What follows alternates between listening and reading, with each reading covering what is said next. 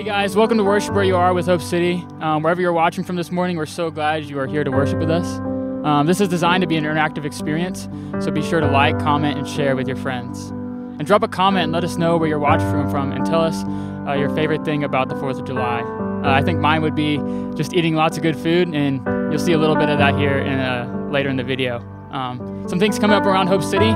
Next weekend, we're back to in-person gatherings at 10 a.m., and we'd love to have you guys join us at the after-school program. July 28th is our next Johnson Square Summer Series with an awesome band, Kin & Company. And July 30th, instead of having a normal Sunday worship gathering, we'll be partnering with Shared Beginnings for Local Impact Sunday. And more details on that will be shared later this morning. Be sure to check out the comments section below or hopeformwa.city for all the details. We have a great morning lined up, and we're so glad that you guys are here with us. Let's worship together.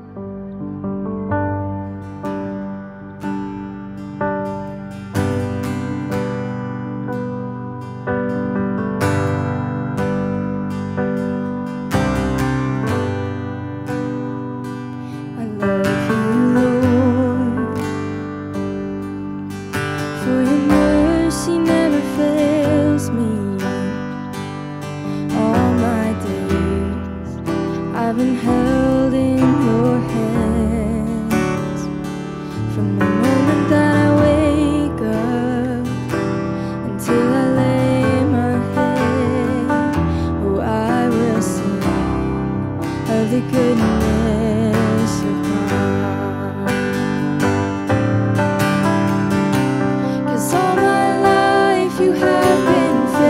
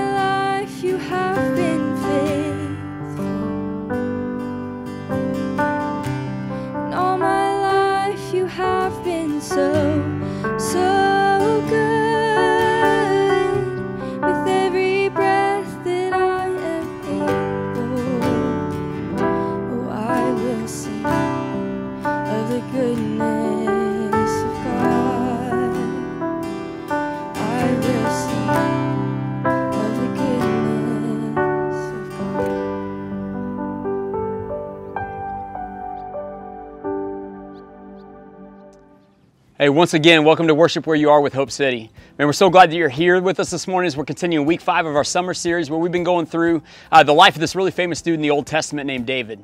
David's gone from being shepherd in the pasture to defeating a giant named Goliath to now being king in the palace. Like, this is David's moment. Saul has died and David is now king. And so today what we're going to learn from David is what it means to live an undignified life before God. And when we think about becoming undignified, that might sound kind of weird, and especially like in church, right? Like, that's not how I'm supposed to be in church. I'm supposed to be dignified because all through our lives, we're taught and trained to show dignity, like to dress appropriately and maintain composure. Like, don't get too emotional about things. Speak respectfully, like, yes, ma'am, yes, sir. Say please and thank you. And those are all good things, right? But what we're going to see in David's life is that he became undignified, and as he became undignified, God was glorified. So here's the truth. I think we're willing to become undignified for a lot of things in life. Like example number 1, calling the hogs. I mean, think like a Saturday in the fall in Fayetteville, 50,000 people going, woo, pig, suey. Like, that is undignified. Or karaoke or dancing at weddings, celebrating birthdays, the birth of our kids, or when you get that raise at work, we become undignified in those moments.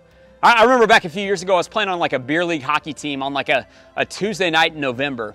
And we were tied at the end of the game. We went into overtime, and somehow I found the puck on my stick in front of the net in overtime, scored the game-winning goal. There was not a fan in the stands, but the guys on my team went crazy. They came off the bench. They're jumping all over me. We're hugging like we just won the Stanley Cup, and we became undignified for something that didn't even matter that much. We become undignified for lots of things in life, and especially in the summer. I mean, we do undignified things that we don't do any other time of the year. I mean, where else is it acceptable for a bunch of adults to run around half naked in public? Not the grocery store, right? No, the pool and the lake in the summer, we get undignified. Or how about eating? Have you ever watched a hot dog eating contest? Now that's undignified. And never have I seen a group of grown men and women get more undignified than when we get to blow crap up. And so to set this up, we've come up with our own version of Hope City Jack Butt, all right? Let's get a little undignified this morning. Check this out. Oh yeah, now that goes hot. I'm Gabe, and this is Big Bellies.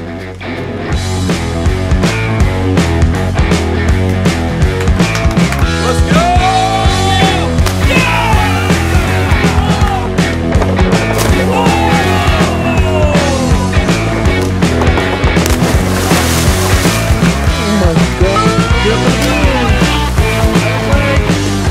Hey, this is Jared with the post-game interview with my boy Jake here for the Big Bellies Belly Flop competition. Jake, what was your inspiration for that?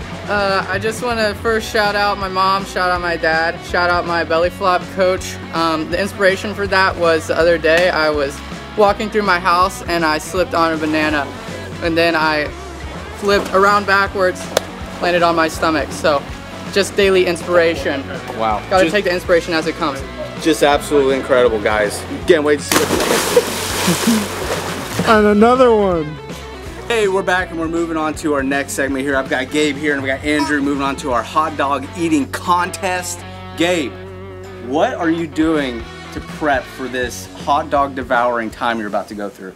Hot dogs, they cooked real good on the stove today, and just been living 23 years right now. I don't know what to do with my hands. It sounds like he doesn't know what's going on. All right, Andrew, what do we got? What did you do to prep for this week? Well, Jared, I didn't eat for 3 straight days before I came here. Feeling drained. Once I get on those hot dogs, it's going down. That's a bold move, Cotton. All right, let's cut to the action. 3, 2, 1, let's get it on.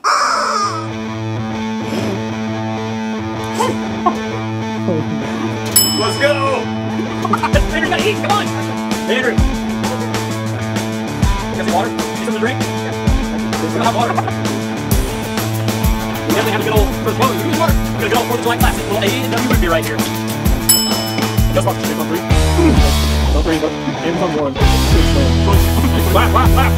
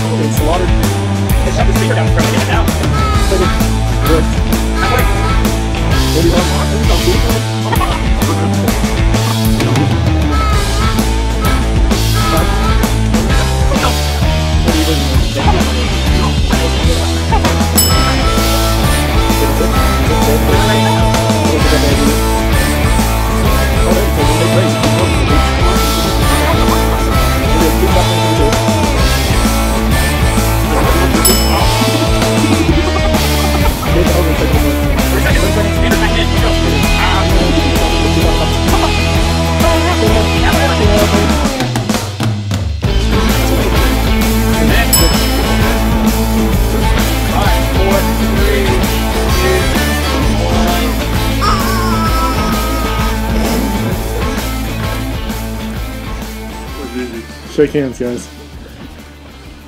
I told you, I'm not confident in many things. All right, we're back. We're here with the winner, Gabe. Gabe, how did you pull this off? I mean, you absolutely dominated the competition this year. Just look at me, how I'm built, and look at Andrew. Who do you think eats more food? This guy. Who do you think eats more food faster? This guy. This is what this body was made for. 23 years, hard training, paid off today, and an absolute domination. Domination. Joey Chestnut-esque domination of the just sad competition. This was, if we do this next year, we gotta get something different. That was a pathetic excuse of hot dog eating if I've ever seen it. He was talking mad smack all week. Got here, was still talking. Now he's real quiet. 6-2. 6-2. Might as well have been 100-0 as far as I'm concerned. Wow. All right. Well, strong words from a strong man. Thank you. Come on. Hey, this is Jared, and this is Blow Crap Up. Let's do it.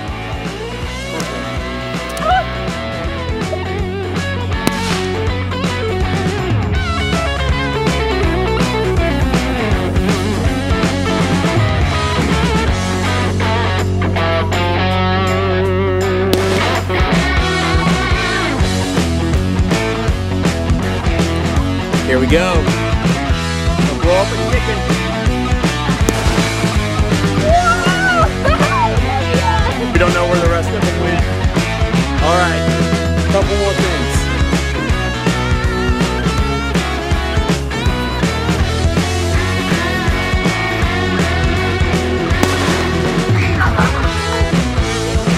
Anybody want a bite? It's chocolate. I think it used to be vanilla, but that's what the firework did to it. Yeah. No, I'm kidding. Now that was undignified. So here's the question I want to look at this morning. We become undignified in lots of ways, right? But are we willing to become undignified for God? So to remind us, David has just taken over as king. He set up the capital in Jerusalem, which continues to be the modern day capital of Israel today. And he realizes that his being king isn't worth anything without God's presence with him. And so David asks this question. He goes, how can I show the people that it's not me who they should trust, but it's God who is the true king? It's not military might or strength that saves us, but it's a deep, intimate relationship with God. See, David wanted to know God. Not just know about him, not just sing some songs to him. Like David wanted to know God deeply, and his desire was to show the people of Israel that God had entrusted to David to protect and provide for, how to know that same God as well. And so we're going to be in 2 Samuel chapter 6 today. So 2 Samuel chapter 6, verse 1, David brought together all the able young men of Israel, 30,000. He and all his men went to Bala in Judah to bring up from there the ark of God, which is called by the name of the Lord Almighty, who is enthroned between the cherubim on the ark. The ark represented God's presence with his people. They set the ark of God on a new cart, and they brought it from the house of Abinadab, which was on the hill. Uzzah and Ahio, two sons of Abinadab, were guiding the new cart with the ark of God on it, and Ahio was walking beside it. David and all of Israel were celebrating with all their might before the Lord, with castanets and harps and lyres and trumpets and cisterns and cymbals. And it's like this massive worship gathering before God. Like maybe you've seen Indiana Jones and the Raiders of the Lost Ark. That's the Ark of the Covenant that we're talking about here. And again, what the Ark of the Covenant represented was God's presence with his people. When Moses came out of Egypt with the Israelites, God wanted to give his people a visible representation of the throne room of heaven and the very throne that God sits on as king. And that's what the ark was meant to represent. And on this ark, there's a seat called the mercy seat, where every year the high priest would apply blood of an animal to the mercy seat, where it would be representative of another dying in the place of the sins of the people, because all throughout the Old Testament, we learn that sin leads to death. And it was by this sacrifice that people could enter into the presence of a holy God. Well, as David and the Israelites are bringing the ark toward Jerusalem, they're worshiping God. Like imagine the biggest worship gathering you've ever been part of, then take it like times 10. And in the middle of that, things start to get weird. Because the oxen pulling the cart that the ark is on, they stumble and the ark starts to tip over. And this dude named Uzzah, who is with the ark, he actually reaches out to catch the ark to keep it from falling into the dirt. And when he touches it, like he just drops dead, like he dies. And that's weird, right? It's like that scene on the Raiders of the Lost Ark when the Germans look at the Ark of the Covenant and the presence of God like melts their faces off and they all die. And now we don't have time to fully get into this part of the story this morning, all the meaning behind it, but God had commanded his people to never touch the ark. And he said if they did, they would die. See, in this moment, Uzzah's intentions were good. He didn't want the ark to hit the ground, to hit the dirt. But he fully underestimates the uncleanliness of his own life and the depth of his own sin. And God's showing the Israelites in this moment the depth of their own sin and the holiness of his presence. See, for Uzzah and for us, good intentions and religious efforts and just living a good life aren't enough to take away our sin. There has to be a sacrifice. There has to be one who takes our sin, who dies for it, and makes a way to enter into God's presence, and that's the good news of the gospel. Tim Keller defines it this way when he talks about the good news of the gospel. He says that we are more sinful and flawed in ourselves than we ever dare believe, yet at the same time we are more loved and accepted in Jesus Christ than we ever dared hope. And so in response to this moment, David's afraid, and he sends the ark to the house of a dude named Obed-Edom. And if you think about it, if you're this dude who has the ark in your house and a guy's just touched it and died, it's like, thanks a lot for that gift, David. But something interesting happens in his house as he holds the presence of God in its proper place. He holds it as holy. 2 Samuel chapter 6, verse 12. It says that King David received word back from Obed-Edom's house, and it says that the Lord has blessed the household of Obed-Edom and everything he has because of the ark of the Lord in his house. And so David went to bring the ark of God up from the house of Obed-Edom to the city of David, that's Jerusalem, and they did it with rejoicing. When those who were carrying the ark of the Lord had taken 6 steps, they stopped and they sacrificed a bull and a fattened calf. See, when we hold the holiness of God in its proper place, we get to enjoy the presence of God. And the reality is this: God wants us to enjoy his presence. And this time, after just 6 steps, those carrying the ark stopped to make a sacrifice. Why is that? Well, anytime a sacrifice was made in the Old Testament, the priest would first touch the animal being sacrificed, signifying the sins of the people being placed on that animal. And then it would be sacrificed in the place of humans who had sinned, because God made it clear that sin leads to death. And even though God wants us to be in his presence, the only way for sinful humans to come into the presence of a holy God is through the sacrifice of another. It doesn't happen by good works or good intentions. And that's what happens here as David and the Israelites receive forgiveness for their sins. They get to enter into God's presence, and it leads to this moment of pure, uninhibited joy. And that's when David gets undignified. Verse 14, it says, wearing a linen ephod, David was dancing before the Lord with all of his might. While he and all Israel were bringing up the ark of the Lord with shouts and the sound of trumpets. That linen ephod that David was wearing, it's traditional Jewish underwear, all right? Like David is worshiping so hard and with so much passion, he rips off his clothes and he starts worshiping with all his might, and he gets caught up in the joy and passion of the moment and strips down to his underwear. I mean, can you imagine? That's undignified. I've told Andrew that he'd be fired if he ever showed up to lead worship in his tighty whities or gets crazy like that. But man, can you imagine this? David gets so caught up in the joy of the moment in God's presence that he's dancing with all of his might before the Lord, and he strips down to his underwear. It's what my kids do when they get so fired up and they just throw their clothes off and they go running around the house in their underwear, or let's be honest, sometimes naked, all right? So why is it though that David is experiencing so much joy? Well, he knows the depth of his own sin and the absolute holiness of God. And despite the disconnect between the two, David knows that God loves him and accepts him anyway.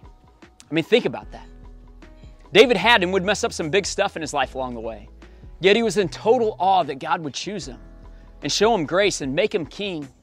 And there was nothing dignified about David, yet God wanted David anyway. And so David became undignified before God. What about us?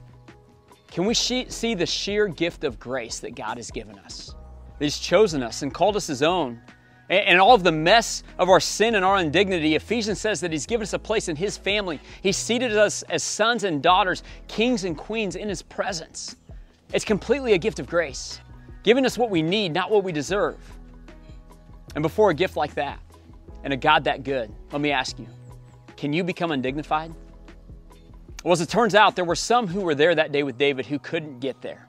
They couldn't get their heads around it. And one of those people was David's wife, the queen of Israel, Michal.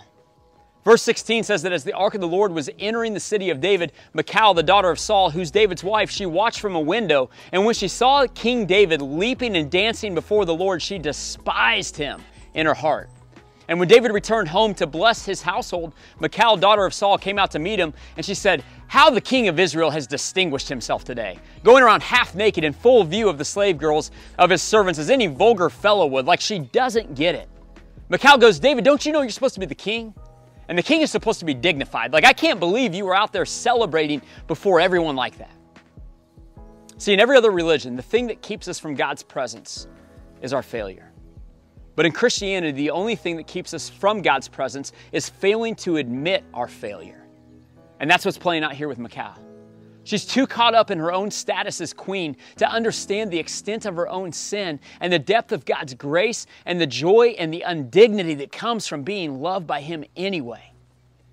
And so in verse 21, David replies to her and he goes, "It was before the Lord who chose me, rather than your father or anyone from his house, when he appointed me ruler over the people of Israel." This is kind of like David giving her the spiritual middle finger here.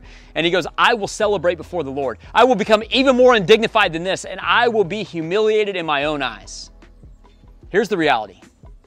We'll become undignified for a lot of things, right? Dancing at weddings, karaoke, eating hot dogs, blowing stuff up, calling the hogs, playing with our kids, hanging out with friends around the table with good food and good drinks. We get undignified in those moments. But the question is this: are you willing to humble yourself? And are you willing to become undignified before God? Remember, in every story that we're looking at this summer in the life of David, it's not so much what do I learn from David that I apply to my life. It's what do I learn about Jesus through David that I apply to my life. And the reality of this story is that it points to the fact that God loved us so much that He gave His Son for us as a sacrifice for our sins so that we could enter into His presence and we could enjoy Him and we could celebrate and we could worship Him. But in order for that to happen, Jesus had to become undignified. And He challenges us to do the same. In Philippians chapter 2, verse 5, the Apostle Paul writes this. He says that in your relationships with one another, have the same mindset as Christ Jesus, who being in very nature God, did not consider equality with God something to be used for His own advantage. Rather, He made Himself nothing. He emptied Himself. He became undignified by taking the very nature of a servant. Jesus said that He came not to be served, but to serve. And being made in human likeness, He became like us in every way. And being found in appearance as a man, He humbled Himself by becoming obedient to death, even death on a cross. See, Jesus became undignified for us. And by Jesus becoming undignified for us and taking our sins on Himself through the cross, we are now free to enter the presence of God. And we're told that when we do, we receive the grace and mercy we need in the moments we need it the most. And I don't know about you, but when I really pause and reflect on that, when I really take that truth in, man, it leads to pure joy and maybe even getting a little undignified. So here's the question. Jesus was willing to get undignified for us. So will we get undignified for Him? And what's that look like? Well, Philippians 2 tells us that Jesus, when He came into the world, He took on the form of a servant. And on the last night of His life, Jesus told His disciples that the way the world would know that they follow Him is by the way that we empty ourselves and we love and we serve others. Tim Keller again defined humility or undignity this way. It's not becoming selfless, but it's learning to think of yourself less. It's having eyes focused on Jesus, which leads us to having eyes focused on the people in our lives that Jesus loves and cares about. So what does this look like? Well, on an individual level, it's learning to love and serve others the way that Jesus has loved and served you and gave His life up for you. But as a church, we have an incredible opportunity coming up at the end of this month with our partner Shared Beginnings. Let's check out this video. In Hope City, it's time to get a little undignified this summer. So my name is Michelle Monti. I am the founder and executive director of Shared Beginnings. We're a nonprofit birth family support center here just down the road in Johnson, and we're a licensed nonprofit adoption agency. Our mission behind Shared Beginnings is really to empower the community to build healthier families by supporting pregnant women, first families, adoptees, and adoptive families.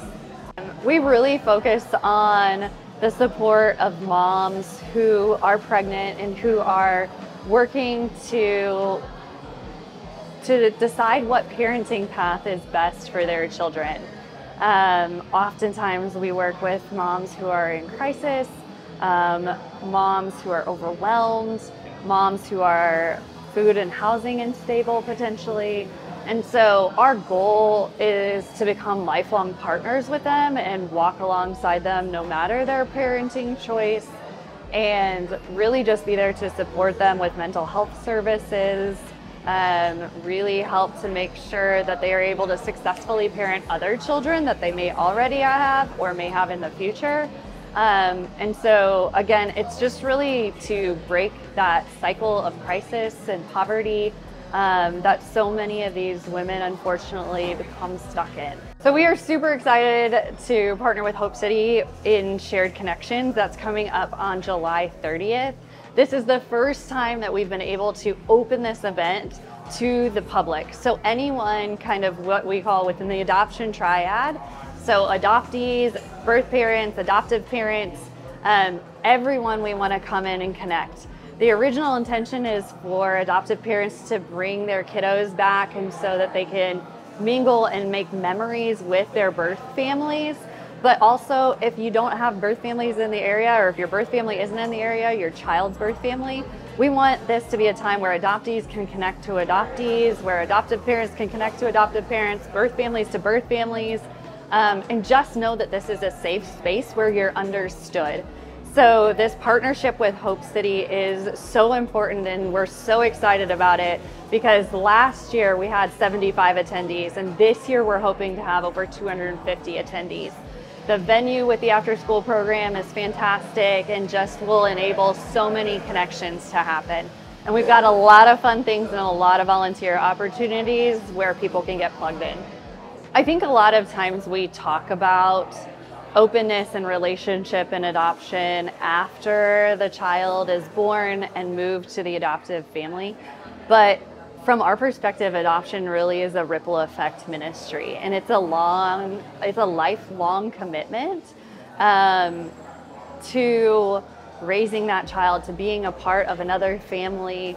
And so these events are just opportunities to bring those connections together, to strengthen those connections, to help those kiddos really build and understand their stories and their identity.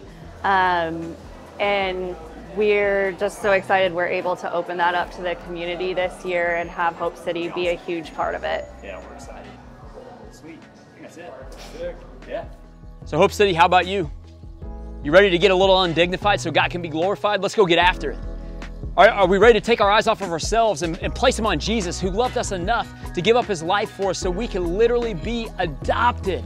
Think about that word, adopted into the family of God. So for one weekend, it's not about us. On July 30th, it's not about a feeling or singing songs or making us feel good about ourselves before God. It's about taking our eyes off ourselves and serving families in our community and letting them experience Jesus through us. When we become undignified in how we serve and love others, here's the reality: God gets glorified. So check out hopefornwa.city.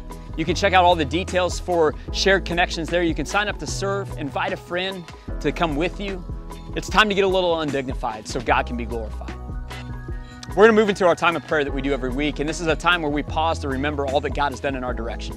And so wherever you are, whether you're on the road or at the lake or in your living room, would you just take a minute to pause? And would you reflect on this? Think about how valuable you are to God. And how valuable is God to you? And what joy does it bring you to think about that Jesus gave himself up for you? Despite all the flaws and the faults and the failures and the unholiness of our lives, Jesus made a way for us to enter into the presence of a perfectly holy God so that that God could be glorified. And we take communion every time during this time of prayer. So wherever you are, grab a cracker or a goldfish or whatever you have around and bring something that represents like a cup of juice. And Jesus, on the last night of his life, he took this piece of bread and cup of juice, and it signified him emptying himself, him becoming undignified. His body was broken, his blood was poured out for the forgiveness of our sins so that we could have direct access to our Father.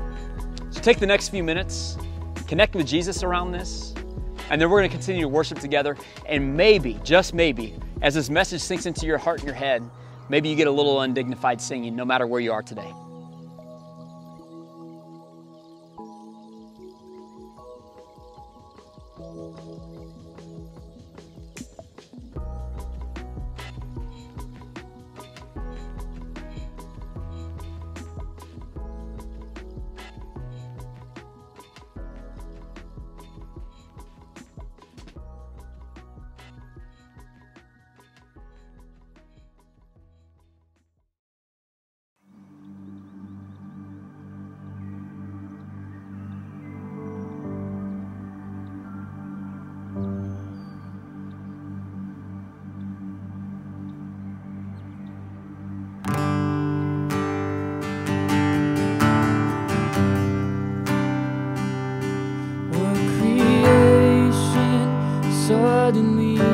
together with 1,000 tongues to lift one cry. Then from north to south and east to west, we hear Christ be magnified.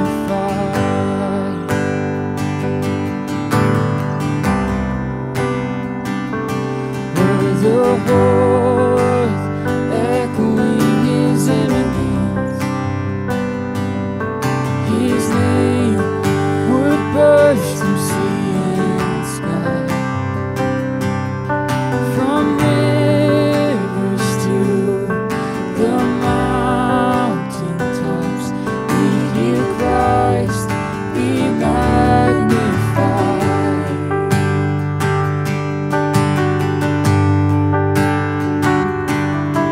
Singing, oh, Christ be magnified. Just let his praise arise. Christ be magnified in me. Oh, Christ be magnified. The altar of my life. Christ be magnified in me.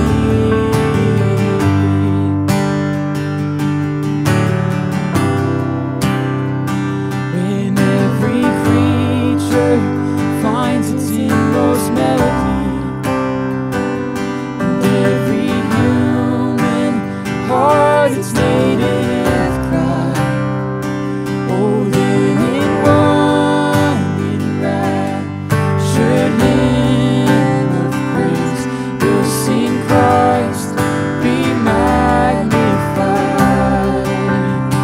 Oh, be lifted high, Jesus. Oh, Christ be magnified. Just let his praise arise. Christ be magnified in me. Oh, Christ be magnified from the altar of my life. Christ be magnified in me.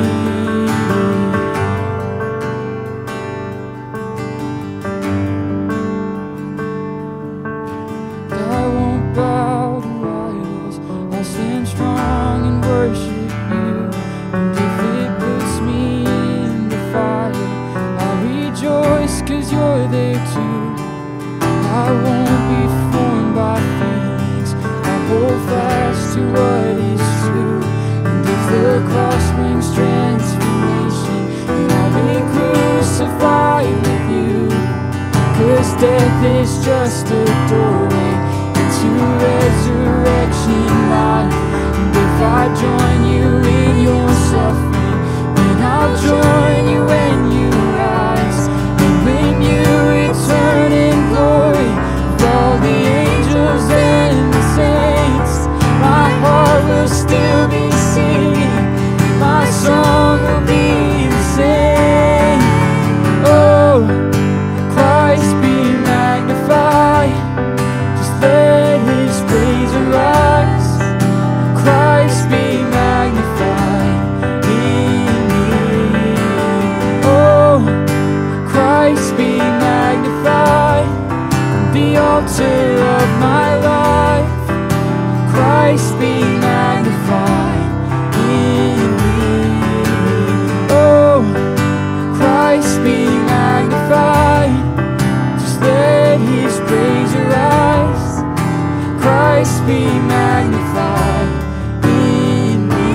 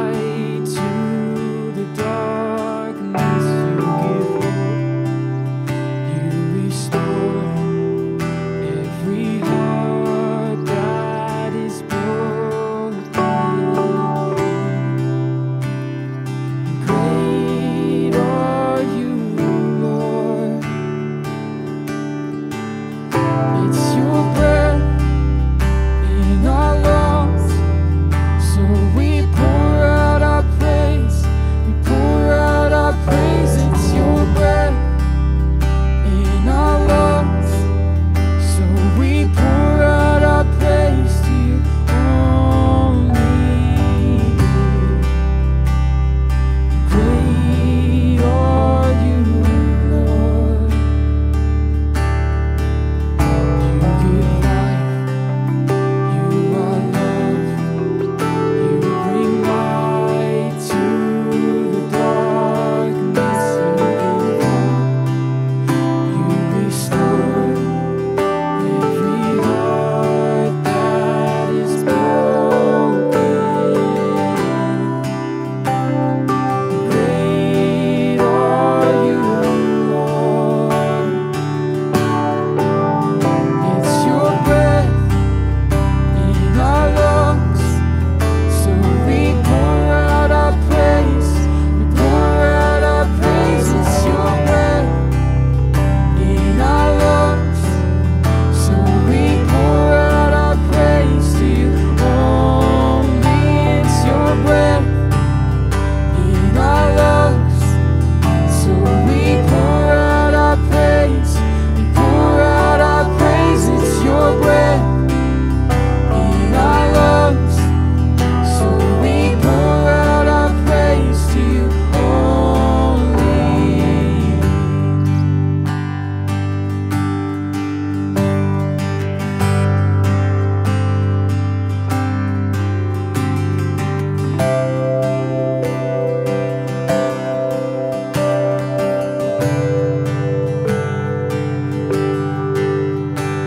And all the earth will shout your praise.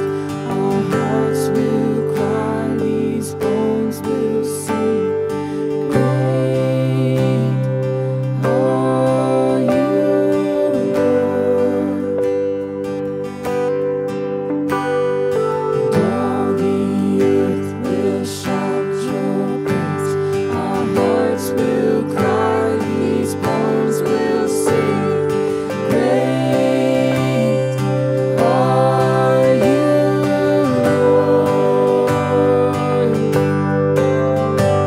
And all the earth will shout your praise.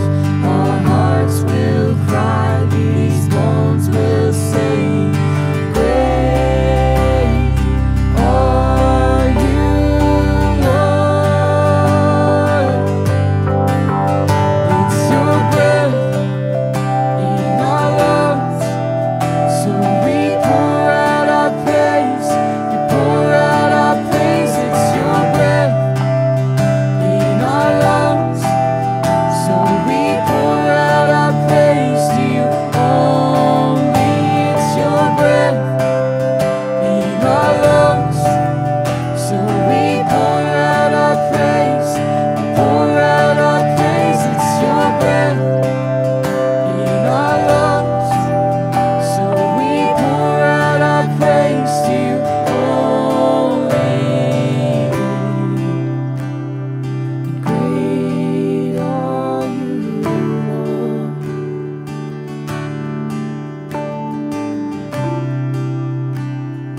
Great are you, Lord.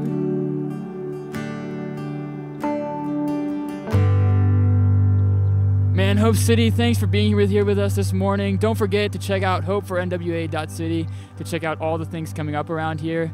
And if you guys need prayer for anything, feel free to message us here or drop a comment below. We have a team that would love to be praying for you. We'd love to see you in person next weekend at 10 a.m. At the after school program. But with that said, have a great week, and we'll see you next time.